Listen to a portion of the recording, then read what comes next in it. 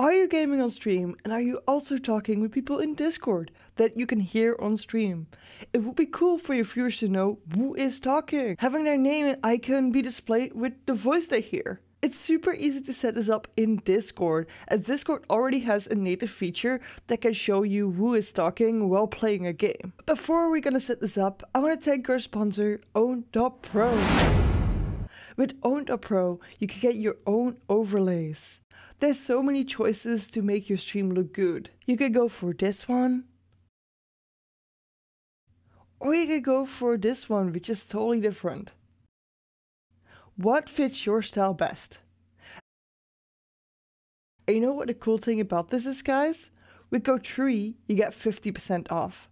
Link is down below in the description. To get this overlay from Discord in OBS, we need to make sure that we open Discord first. We go to our name here and go to the cogwheel saying user settings. Click on that. Then here, if we scroll down a little bit, we see activity settings, game overlay. We're going to click on that, and we're going to make sure that we enable in-game overlay. It could be that this is already set up for you and that you don't have to do it, but make sure to check this. You can also set a keyboard binding to toggle overlay lock. Let me just set this to Shift F9 for a second so we know that we can toggle the overlay lock. How big do we want the people that are in our Discord to display in this overlay? Do we want them large or small? Display names always while speaking or never. Never is basically the same as off, so you probably want always or only while speaking. I prefer always because then you can see who is already in your Discord and not when somebody is speaking. But if you prefer only seeing the person that is speaking, make sure to put it on this setting instead. Same with the users, display them always or only while speaking, not just the name but also the icon. Here you can say in which corner you want the overlay to be in.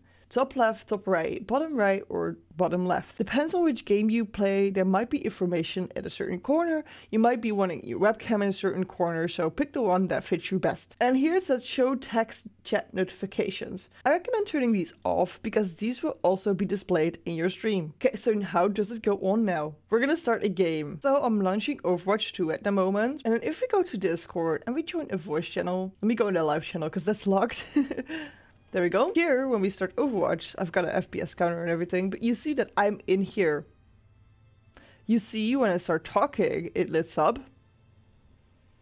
And when I'm quiet, it doesn't lit up. If you have multiple people in your voice chat, this will be a longer list of people. They will light up if they're talking, and they will go like this when they're not talking. But how do we actually display this in your OBS now? So I do have OBS here, and we're gonna add a gameplay capture.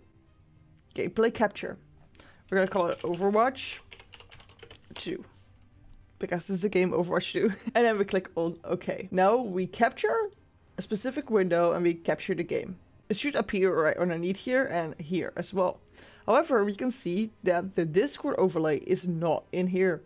What we do is we scroll down and then capture third-party overlays. If we click on this, it's gonna take a second, and we can see that right here my icon started to appear. And if we click on OK now, we can see that this icon is actually displaying on stream as well. So this is an easy way to set up the Discord overlay in your OBS. I do have a whole playlist about OBS where you can learn so much more. So let's jump into that and I will see you there.